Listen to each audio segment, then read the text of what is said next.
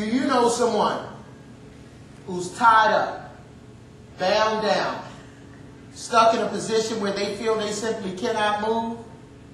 Someone who's tied up in procrastination. Someone who's tied up in excuse making. Someone who's tied up in trying to be like everyone else. Someone who's tied up in worrying about everyone else. Someone who's tied up in financial debt. Someone who's tied up in bitterness.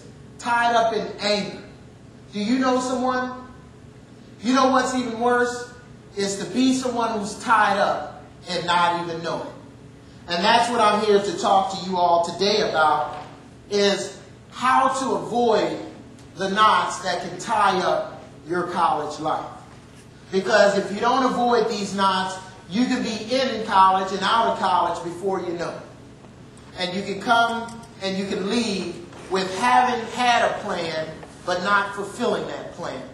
And that plan that I think for all of you is to get your education and to earn it. But why did you decide to come to college? To make money? Okay. Get a job? Play sports? Further your education? Better education? To be a who? LPN? Registered nurse? She said technician? Okay, why did anyone over here come to college? GI Bill? Yes. You want a degree? Okay. Yes. To make your family proud. Yes, sir. To meet people.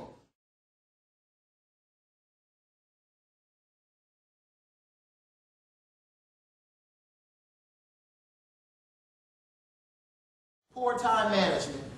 While in college, it's important that you manage your time effectively, or it's going to get away from. Another way relationships become toxic while in college, if you have somebody who knows you're supposed to be doing a report or you're supposed to be a part of a study group, but they entice you, hey girl, forget about that, come on over here, this party is good, you know how to do that dance, and we all like the way you dance and all that. I mean, that's the type of stuff that's going to get you tied up in your college experience.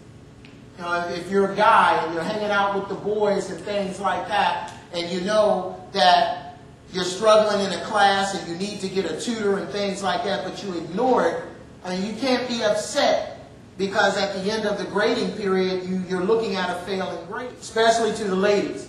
A friend of mine, Tamika Johnson, wrote a book. She said, love doesn't leave bruises. A lot of young women come to college, they meet a nice young man, and all of a sudden, you know, they live in this silent world of being abused, being hit on, being called names, and things like that. It's hard to sit up in class when you feel like crap because somebody else is feeding that energy into you. That's a toxic relationship. And you have organizations on campus, you have professionals on campus that can help you out in that situation. And hopefully if you have a girlfriend or best friend or somebody else, you know, outside of that to help you, I mean, you would listen to that person because it's not good. It's not good. I've been to college campuses when the day before I spoke, they found a young lady's body because of some obsessive boyfriend. When I say found her body, she was dead. Toxic relationships, they're not good. You got some psychotic, obsessed person going after you, let somebody know to use resources. You have more resources here on this campus than you know. I don't know how many schools I go to where students come and they go, they graduate, they've never been to the Career Center, they've never been to the Student Development Center. You say the library and the person says, where's that? And they graduate in a week. They've never been there.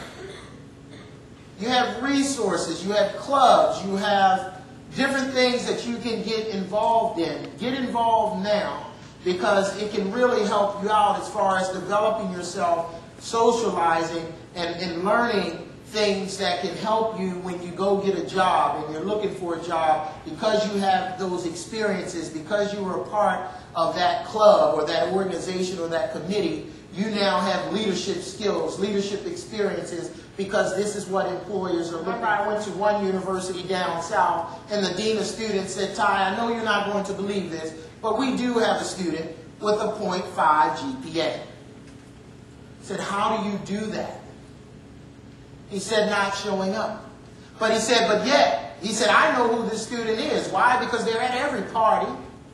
They're at every football game, every basketball game. He's always in the lounge. And he's like, I'm surprised that the parents are still even paying for him to come.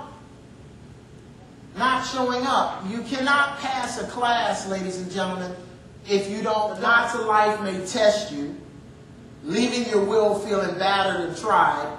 Don't stop, never quit, never give up. You've only been delayed, but you're rarely denied. It's been a treat and a pleasure, an experience beyond measure. I wish you all continuous success in your college experience and journey here at Allegheny College of Maryland. Thank you all for your time.